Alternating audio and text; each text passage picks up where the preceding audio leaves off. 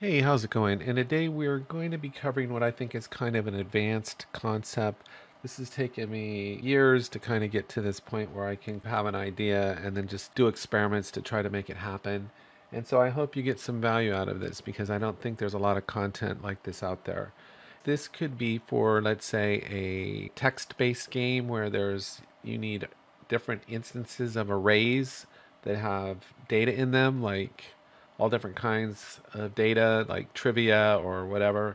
So this could be where you need a bunch of instances of arrays and the player can go access these different arrays of information. That just has a lot of possibility. I just call this instances of arrays. I just want to show you the proof of concept of this. So I do appreciate you checking this out. I think you'll get something out of it. I think you're going to get something out of this you won't get anywhere else on the internet. Let's get started on this. So like I said, this is just going to be quick and dirty because I'm just going to show you the proof of concept on this. And there's other ways to do this, I'm sure. This is just my implementation of doing it. So the first thing is I want to have a display to show that we are in fact accessing these arrays. And I'm going to create 6 arrays. And so what I'm going to do is create a user widget real quick just so we have a display to look at.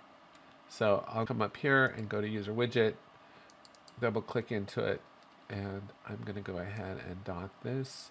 And we're just going to get a canvas panel like that.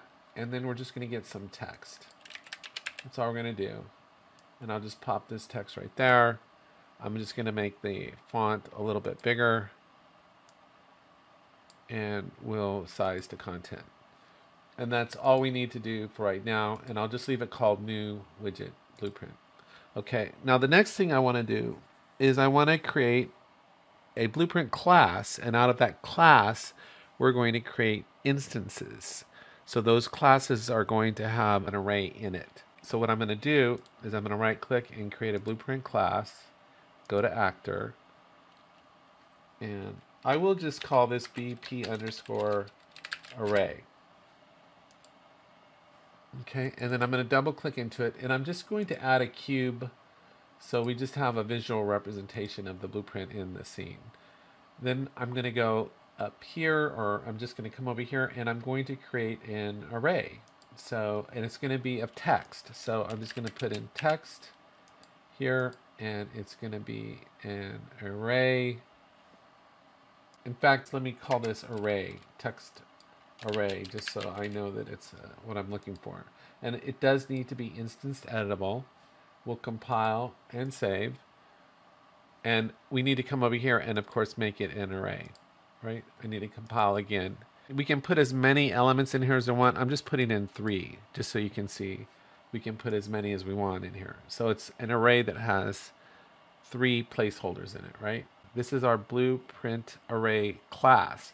And what I'm going to do is I'm just going to drag it into the scene. There's 1 instance, and I'm just going to drag in 6 of these. 3, 4, I'm trying to put them in order.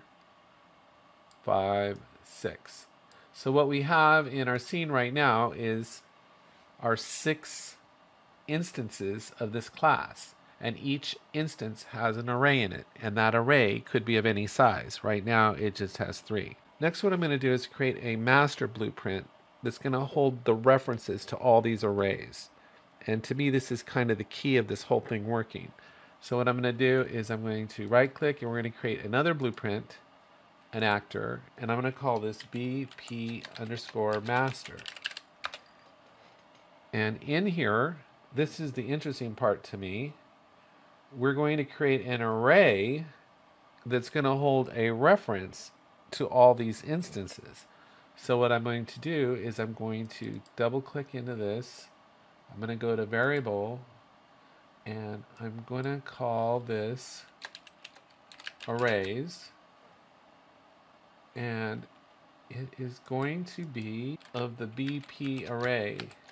See right here, an object reference, and it needs to be instance editable.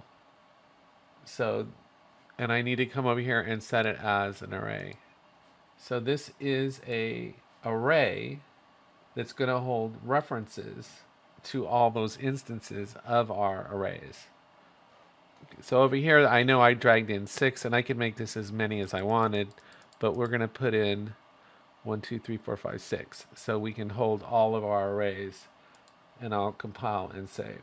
Now we're also going to use this blueprint to cycle through the arrays. So what I'm going to do for that is I need to create an integer so that we can loop. So I'm going to get integer here, integer, and this is just an integer, and this is not an array, it's just a single, and we can make it instance editable too.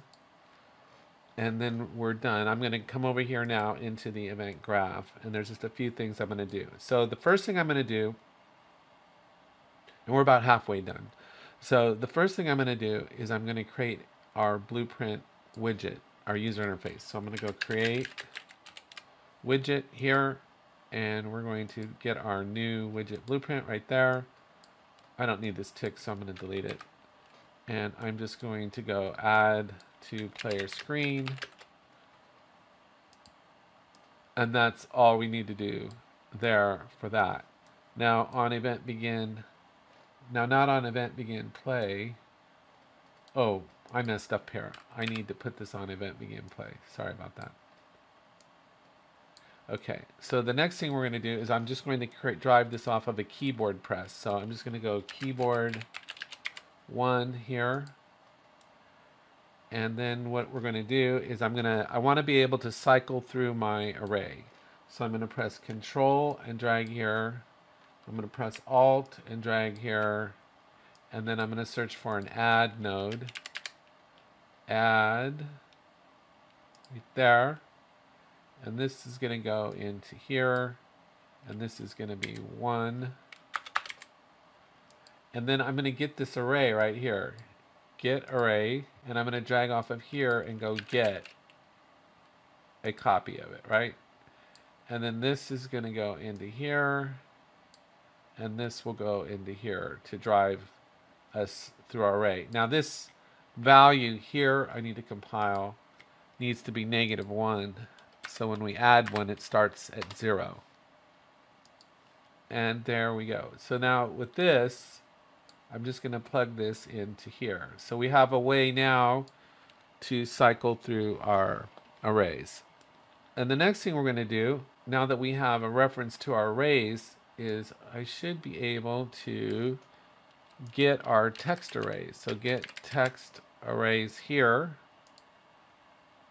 right? And then I can get array right here, and we can just leave it at this at 0. If we had more items in the array, we would need to cycle here. Now the next thing I need to do is we need to get this information over to our user interface. So I actually need to create an event dispatcher here, and I'll leave it called new event dispatcher, and I can compile, and I need to add an input for our text. So here where it says input, we're just going to go add, and here it's going to be for text. Compile and save that, and then I'm going to go ahead and drag this onto the scene and go call, and all we got to do now is plug this into here and this into here.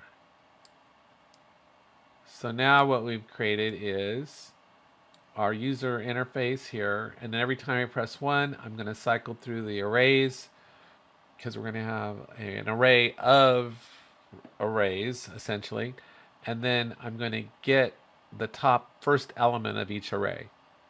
So that part is done. So we're actually done in here. I just need to come here, and I need to drag this into the scene. I'll just put it over here in the corner, and what I need to do for it, I need to make it so I can input it. So I'm going to put 0, 1 input there. And now here, this is the cool part. You'll see here, we can add our arrays here, right here. And I ended up doing this because this is really a foolproof way of everything hooking up. So I'll just do 1 there, 2, 3, 4, 5, and then 6. And you'll see why I'm going through this kind of fast, because if I built this whole thing out, I could be doing this for hours. So I'm going to click this first one here, this first instance of the array, and I'm just going to type in here array 1, right? And this is my proof of concept here. Then I'm going to type in array 2, and array 3. Well, you get what I'm doing. So I'm just going to put a 4. And then here I'm going to put a 5. I just want you to see that I'm accessing all of these instances. A 6. So they're all different from each other, right? Okay, so now I'm just going to go ahead and save all. So the last thing that we have to do is just hook this up on our user widget here. So to do that, I just need to make sure this text block is a variable. I should have done that originally. And compile and save that. And then I'm just going to go over to the graph side of things. And then on event, not pre-construct, but on event construct, we need to make a reference to our BP master. So I'm just going to go get actor of class here. And I could be doing this with a Blueprint interface or something, but I'm just doing it this way for convenience. Get actor of class, and it's BP master right there. And once we've got that reference, now we can bind to that event dispatcher. So I'm going to just drag off of here and go assign new event dispatcher right here. And I've been doing a lot of event dispatcher tutorials lately. Now I'm going to get here and get this, get text, drag off of here, and I'm going to go set text, right? And then this simply goes in here, and this simply goes in there. And that's the whole thing. And so if I didn't miss a step, what should happen is when I hit play and I press 1, you'll see that we're accessing the first element of each array. So what I've created here is instances of arrays. And then you'll see that I have the ability to access all of those arrays in each of those instances. So I think it's pretty cool, and I think it doesn't take much imagination to see the potential that this has. So anyway, let's see if it works. I'm going to hit play. And then it says text block, and when I press 1, it should say array 1. Oh, the array 1, array 2, array 3, A4, A5, A6, and that's it. And let's stop and see if I get any errors, and I don't get any errors. So this seems to be working. I really hope you appreciate this. I felt like this is a really cool concept that has a lot of potential. So I'm happy to share it with subscribers of the channel, and take care, have a great day, and I'll talk to you next time.